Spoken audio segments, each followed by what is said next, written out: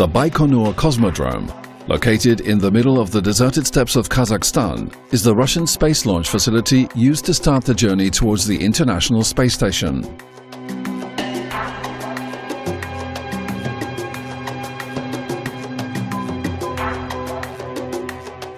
It is a huge complex that comprises several technical buildings, some for assembling and preparing the rockets, and others to accommodate the technicians, engineers, and crews.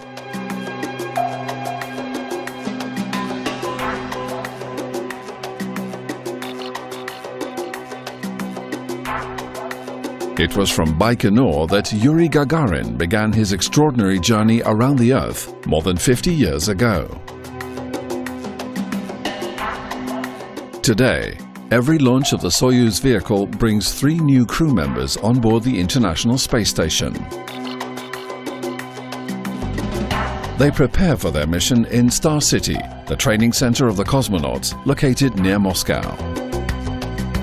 Before stepping onto the launch pad, all the crew members have to undergo hundreds of training hours, both theoretical and practical, to be able to operate and control the Soyuz spacecraft in any situation.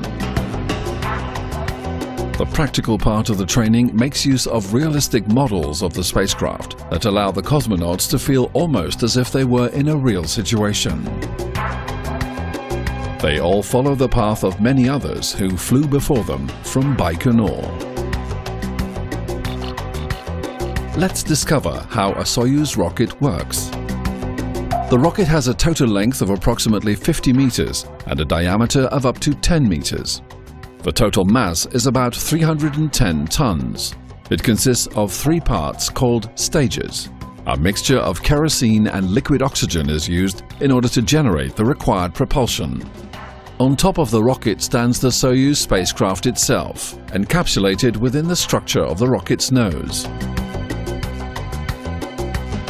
On the launch pad, 4 green arms ensure that the rocket is positioned properly before liftoff. The arms will mechanically rotate away to release the rocket while it leaves the ground.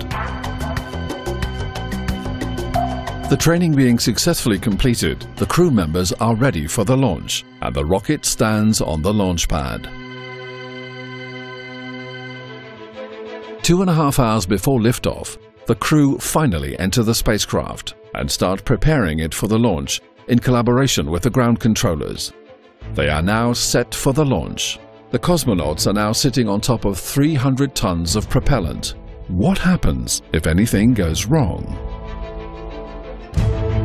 The Soyuz rocket is equipped with a robust and powerful system designed to save the crew in case the rocket were to start burning or explode on the launch pad. This is the Launch Escape Tower. The Launch Escape Tower is itself a small yet powerful rocket made up of several engines which use solid propellant.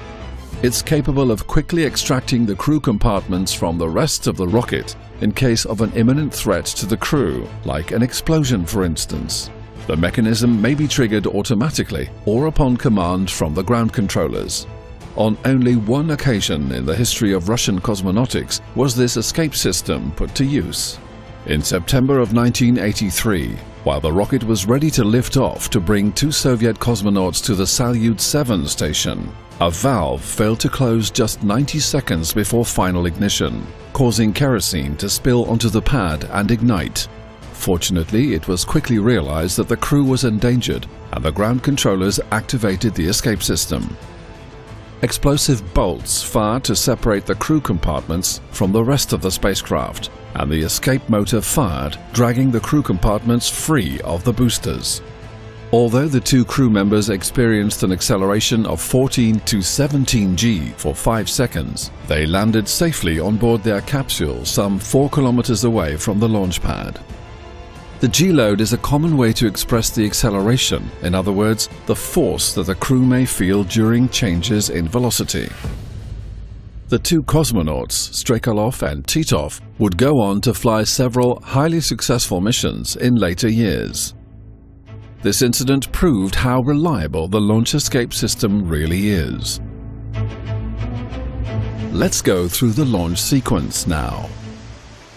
At T-0, we have liftoff.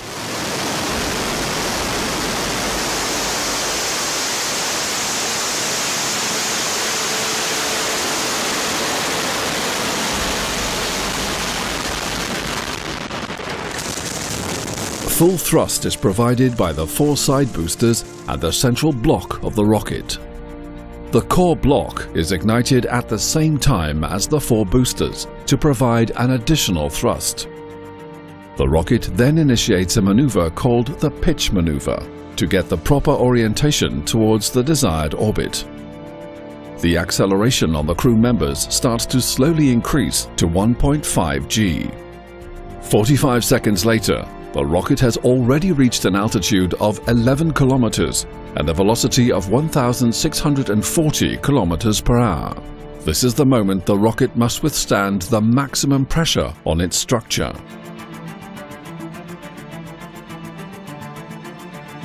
The cosmonauts feel twice their normal weight on the ground.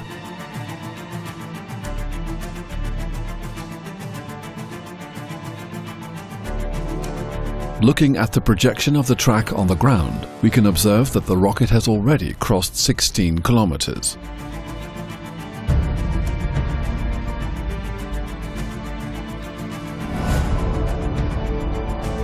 After almost 2 minutes into the flight, the rocket is at an altitude of more than 40 kilometers, high enough to get rid of the launch escape tower. A few seconds later, the 4 strap-on boosters stop firing, having consumed all the propellant they contained.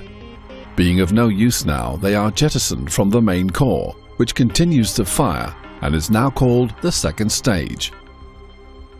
In case of a severe malfunction at this point, the spacecraft can still separate from the rest of the rocket and come back safely to the ground without the need for additional propulsion. The debris follows a trajectory that leads it to hit the ground in an uninhabited area located more than 350 kilometers from the launch pad. Soon, the crew members will experience the maximum acceleration on their bodies, 3.5 times their own weight, but only for a few seconds. This is the most physically demanding moment for the cosmonauts. In the meantime, the second stage continues to fire for 3 more minutes. The structure that protects the spacecraft is then jettisoned. Once again, the debris will follow a safe trajectory to hit the ground 530 kilometers away from the launch site.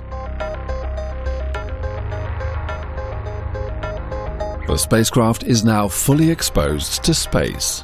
The light from outside can now enter the crew compartment through the small windows.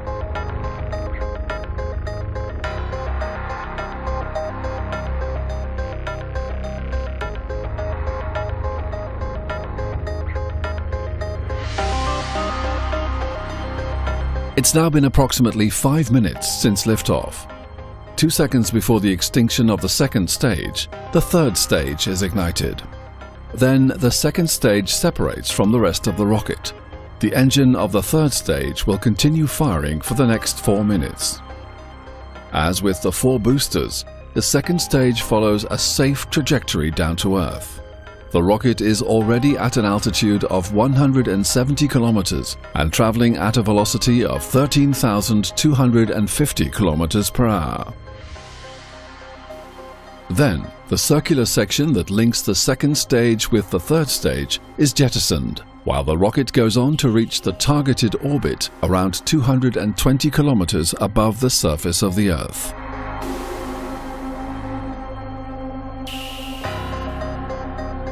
Once on the desired orbit, approximately 9 minutes into the launch, the last engine is cut off.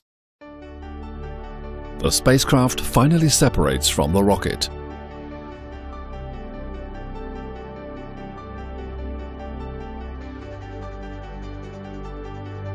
The cosmonauts can now feel the microgravity.